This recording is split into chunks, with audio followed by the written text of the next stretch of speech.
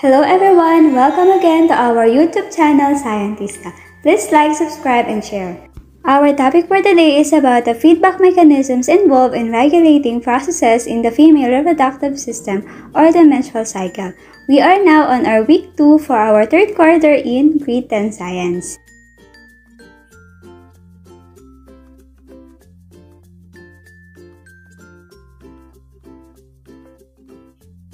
The following are our objectives for today.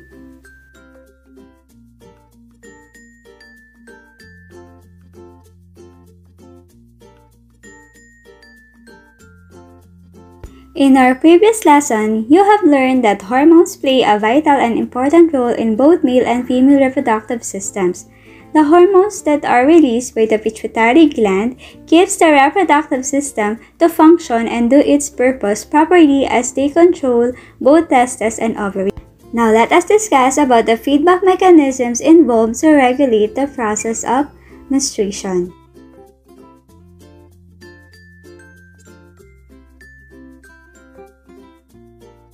Do you know what is a menstrual cycle?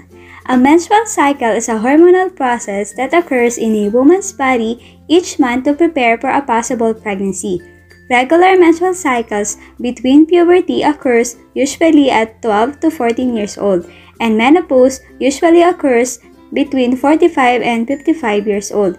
And these are usually signs that your body is working normally. We have 4 phases of menstrual cycle. The first phase is the menstruation that occurs during days 1 to 4. Second is the follicular phase that occurs during day 5 to 13. Next is the ovulation phase at day 14, and the luteal phase occurs at day 15 to 28 of the menstrual cycle.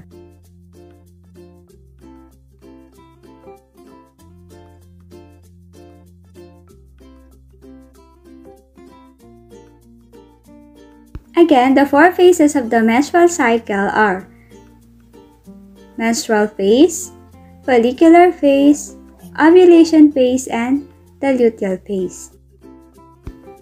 Now let us discuss it one by one.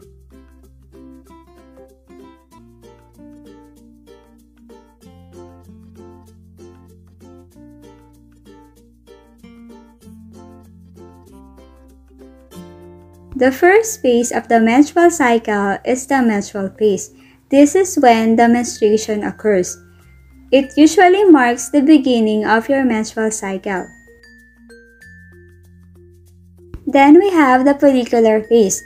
It is when the pituitary gland starts to release FSH to create follicles, which contains an immature egg. As the follicle matures, body releases estrogen, which stimulates the uterine lining to thicken to provide the necessary nutrients to a fertilized egg.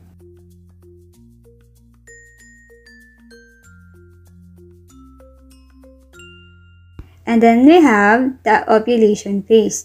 The ovulation phase starts when rising estrogen level signals the pituitary to release LH. And then we have the luteal phase. If the mature egg is fertilized, the body will produce human chorionic gonadotropin or HCG that will help to keep the uterine lining thick for the fertilized egg to develop into an embryo. If the egg doesn't get fertilized during the ovulation, the corpus luteum will be dissolved into the body and disappear.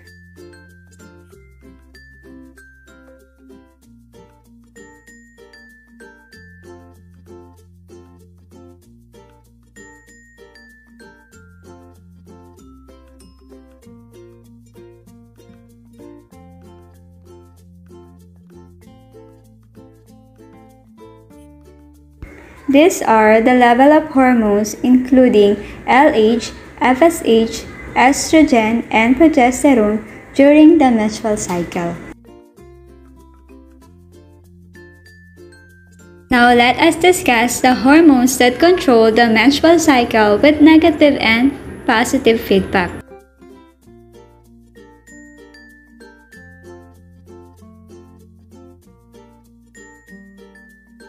We have 2 types of feedback mechanism, the negative and the positive feedback.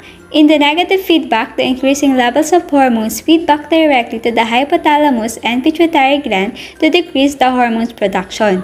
while in the positive feedback, the increasing levels of hormones present feedback for the hormone production to increase. In most part of the menstrual cycle, estrogen and progesterone provide negative feedback to the hypothalamus and pituitary gland that keeps their level more or less constant. While during days 12 to 14, estrogen gives positive feedback to the hypothalamus and pituitary gland, which results to a rapid increase in the production of estrogen by the ovaries that leads to the ovulation.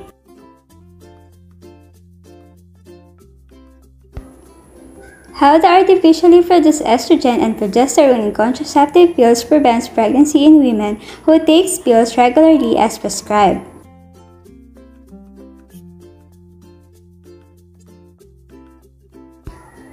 Birth control pills contain man-made forms of two hormones, the estrogen and progestin.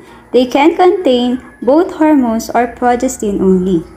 It prevents a woman's ovary from releasing an egg by changing the levels of the natural hormones the body makes. What process in the menstrual cycle is affected by the pills?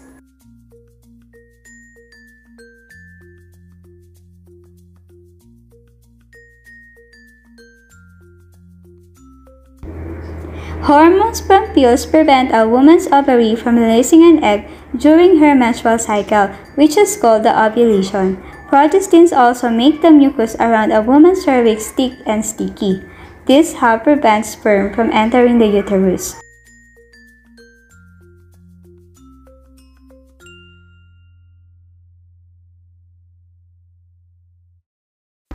How will the regular intake of pills affect the woman in terms of health?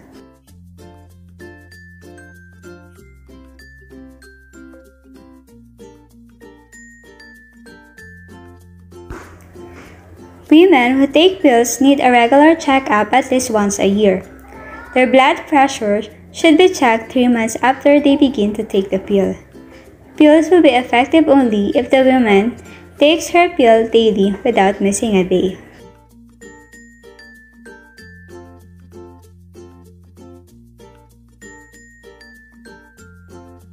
The following are the birth control pills' side effects.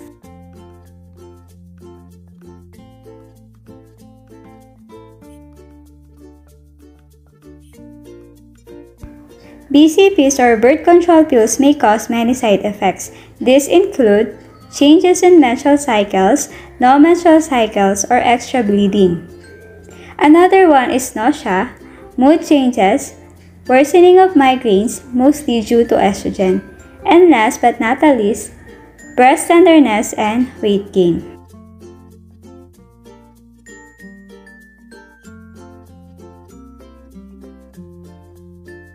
Now let's test your knowledge. Answer the following questions.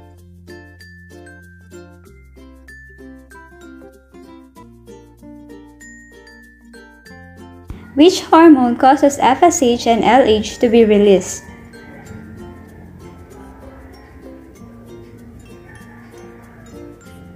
The correct answer is GnRH or gonadotropin releasing hormone, which is secreted by the hypothalamus. Next question is, which hormone causes the regrowth of the endometrial lining of the uterus?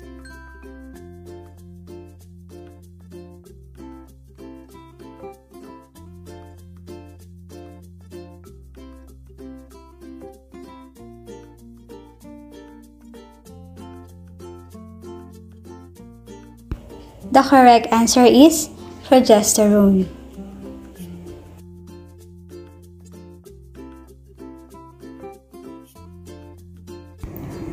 Next, which hormone signals ovulation?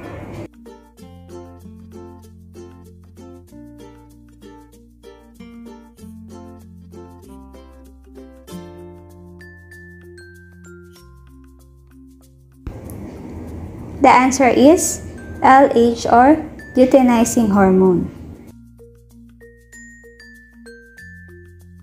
Human chorionic gonadotropin is a hormone that helps in the stimulation of the corpus luteum is produced in what phase of the menstrual cycle?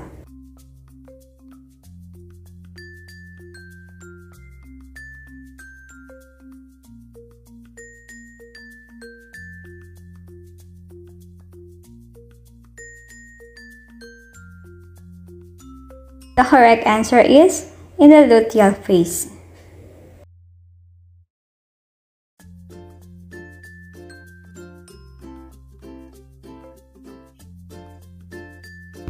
Next question is, what layer of the uterus undergoes the greatest change during menstrual cycle?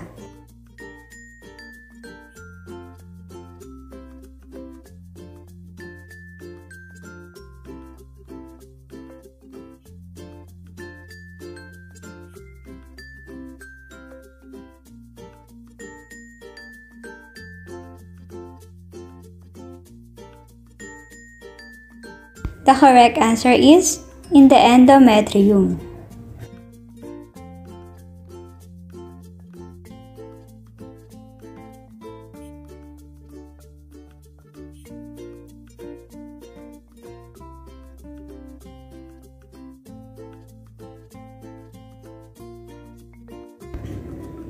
What will happen to the corpus luteum if fertilization did not happen?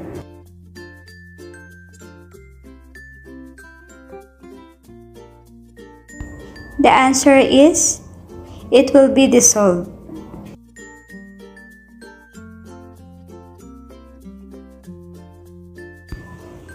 The ovulation phase usually lasts for how many days?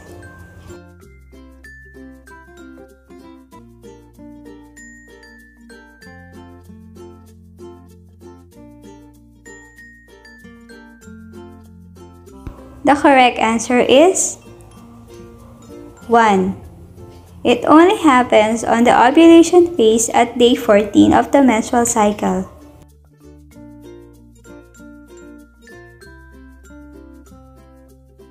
What term is used to describe the process through which the level of one substance influences the level of another substance? The answer is feedback mechanism. These are the following references.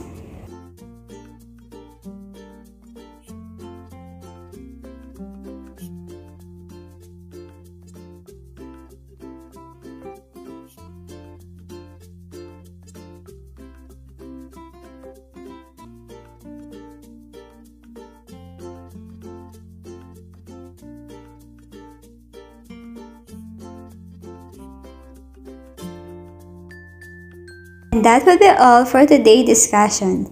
Thank you for listening and don't hesitate to ask any questions. Good job everyone! We are now finished with our week 2 for third quarter. God bless and have a nice day!